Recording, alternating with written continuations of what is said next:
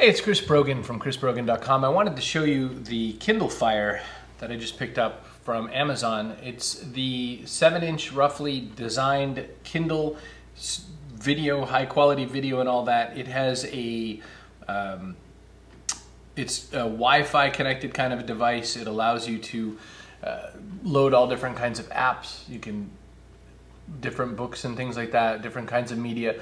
What I like about it is that, you know, for a 7-inch device, it works rather well. It's something that allows you to do all different kinds of media uses. So, for example, this is watching an Amazon video on there. So I've just pushed play. It's loading up the video right now, and there we go. So this is a Batman video, of course. So that's how fast it loaded. It was pretty quick. It's streaming over the internet, and so on Wi-Fi, that's how fast it is to get to Batman. I will save that episode for later. And when I told it I wanted to hear some music, I just pushed into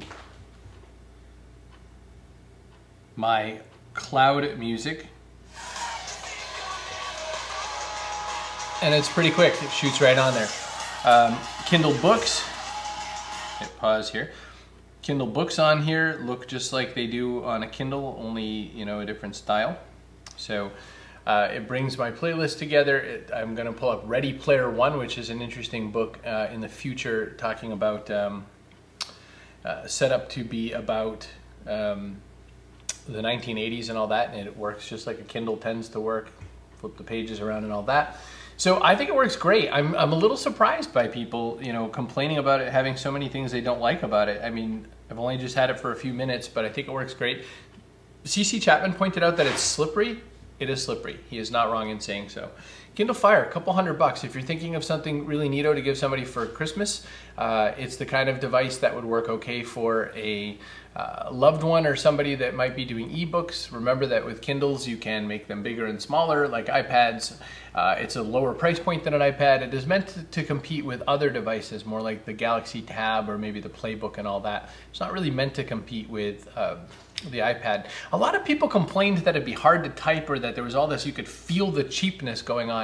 I guess if you're a real technology nerd, if you're like really like, oh, I'm gonna be exactly the same as the other stuff, you can tell it's a little bit different. But you know what? I think the average person using it isn't gonna be missing out on anything. They're not gonna feel anything bad.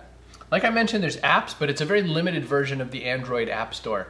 I found some of the stuff I needed, like Evernote, right away, but no Google Plus app. Pay attention, Amazon. I'm Chris Brogan, just a quick review of the Amazon Kindle Fire. If you want to look at this a little bit more, come to chrisbrogan.com/Kindle Fire.